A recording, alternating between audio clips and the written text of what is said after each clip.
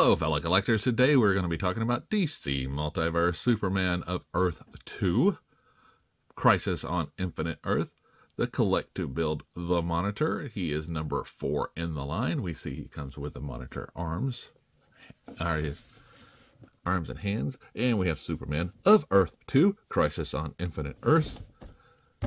And we have Superman of Earth 2. On the back, we see the Monitor and Crisis on Infinite Earth, and Superman comes with the arms. We also see the figures that are in the lineup. Here we go. So if I bring out my scale, and I turn it on,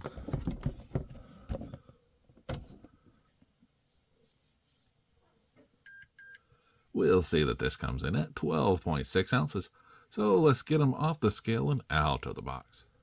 Okay, now that we have him out of the box, we can take a look at the card he comes with. We have the artwork from the box. On the back, we have a data file. Please pause to read. So we see that this Superman comes with 2 arms for anti-monitor.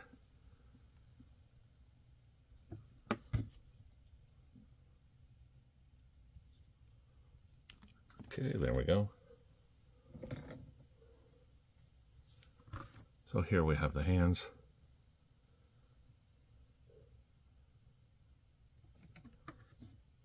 That he comes with. And it's funny, he came with parts for anti-monitor and comes with hands. I think him and Kid Flash are the only ones to do so. The Spectre and Psycho Pirate, no accessories. Now this guy definitely has the older look of a Superman. This face sculpt is a little bit different. Definitely older looking Superman. We have the old Superman S here. This light blue we've seen before in Superman figures.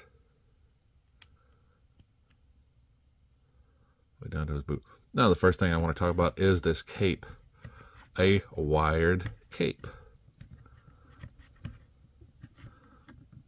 So it's very cool that we get a Superman with a huge S on the back. That also comes with a wired cape. We can have it flowing in the wind as he's flying towards you or something like that, you know. It's a very cool display effect. Love that McFarlane is putting these in his figure now. Just love it.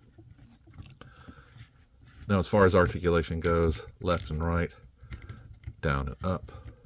He has these gap guards here for the shoulder, so he can get a little bit more movement out of those. Much appreciated there. Arms rotate all the way around. Bicep bend. Double bend in the elbows.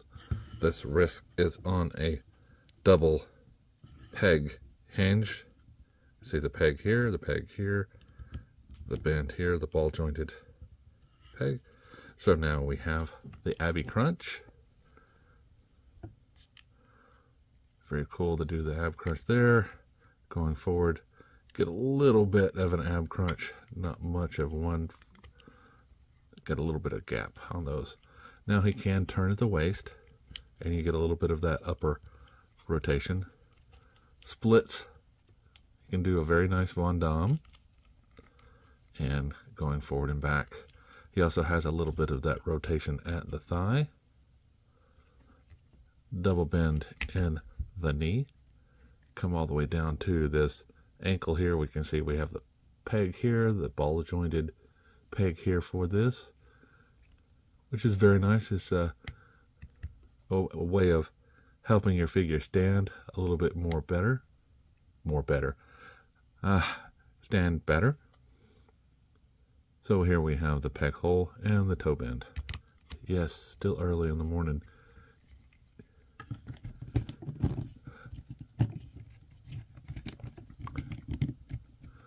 So definitely digging this Superman here. And definitely liking it. Okay, so if I bring in some other Superman, here we have the Superman Classics version. You can definitely see the different body styles here. And then if I bring in Superman from Action Comics 1000, you can see the body style there.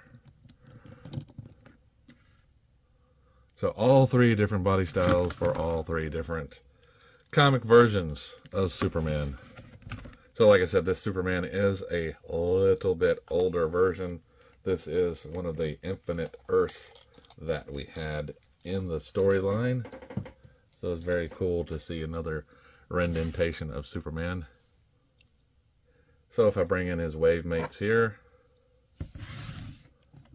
see we have Kid Flash, the Spectre, and Psycho Pirate.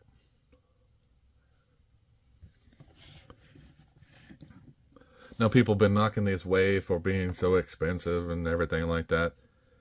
Well, you know, it is what it is, but it is nothing new. We have seen this before, especially with McFarlane. Different prices for the same type of figure. Just depends on how much they need to make their profits look good. So, remember, as always, shop around, like, subscribe, and keep collecting.